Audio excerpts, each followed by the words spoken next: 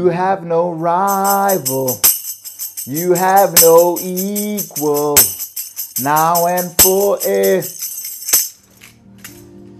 Guys, listen to this. This comes from the book of Isaiah chapter 54 verse 1. It says, "Sing, O childless woman, you who have never given birth. Break into loud and joyful song, O Jerusalem, you who have never been in labor. For the desolate woman now has more children than the woman who lives with her husband, says the Lord."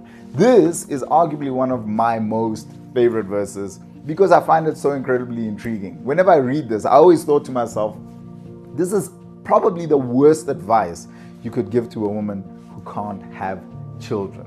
And it always takes me back to the story of Samuel. If you know the circumstances of Samuel's birth, then you know how extraordinary they were. The Bible says that his mother couldn't have children, and it made her very sad. And one day she went to the temple and she was crying out to God, and long story short, God answered her prayers. Now, whenever I read this, I often think, why would you sing if things weren't going okay? And you know what I've realized?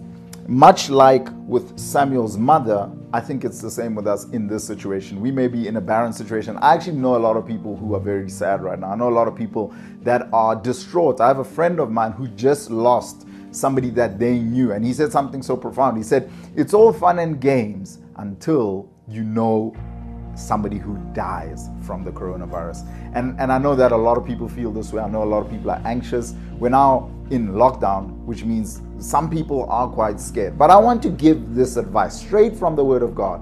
I want to say this: sing. Wherever you are, sing.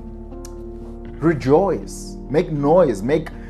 Sing your praises and sing worship unto the Lord, because He is faithful. Not because our situation is great, but because God is faithful. He answered in the form of Samuel. He was born in extraordinary circumstances. I want to ask this question: what is God capable of doing in and through our lives in this barren season, as we go or as we're in shutdown for the next couple of weeks or whatever the case is?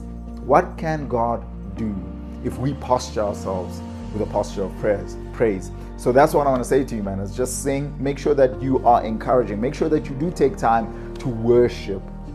Don't just hang around and be sad or like feed into the frenzy, but take time to worship. Take time to praise with the people that are around you. If you're alone, make so much noise that people think that there's dozens of people in there with you, so the cops even come and try to break in and find out who you snuck in.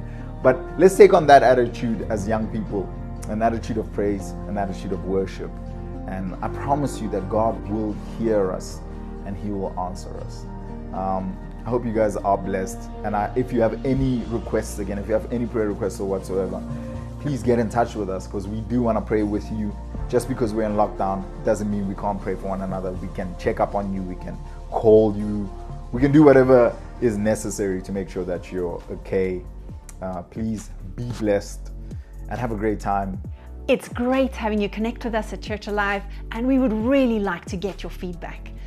Like, follow, subscribe, and remember to turn your notifications on so that we can keep connected. And we would really like to pray with you.